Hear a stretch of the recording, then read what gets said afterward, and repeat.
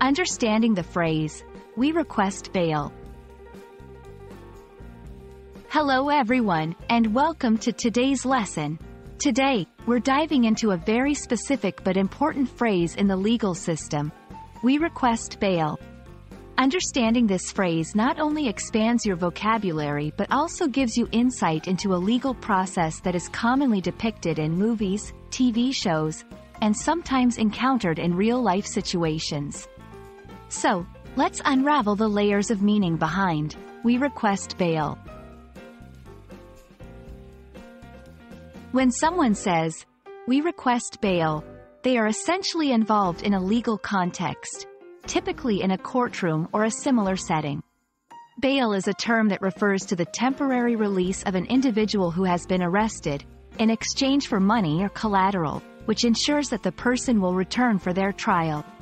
So, when the phrase, "we request bail," is used, it implies that the individual, or their representative, is asking the court to allow the accused person to be released from jail while awaiting trial, under the condition that they pay the set bail amount. Bail plays a crucial role in many legal systems around the world.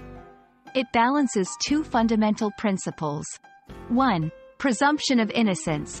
It acknowledges that an individual is considered innocent until proven guilty, and therefore, should not be unnecessarily detained.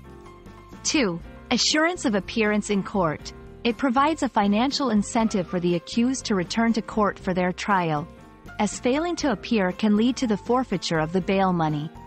Understanding the importance of bail helps in comprehending why someone would request bail and how it affects the legal proceedings.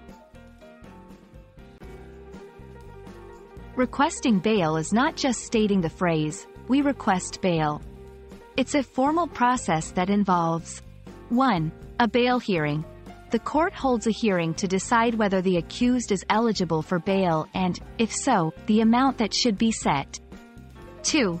Arguments from both sides. The defense and the prosecution present their arguments. The defense typically argues for lower bail, emphasizing the accused's ties to the community, while the prosecution may argue for higher bail or no bail, especially if the accused is considered a flight risk or a threat to the public. 3. The court's decision. Based on the arguments and the nature of the case, the court decides on granting bail and sets the amount. Understanding the phrase, "we request bail," gives you a glimpse into the complex world of legal proceedings and the concept of bail.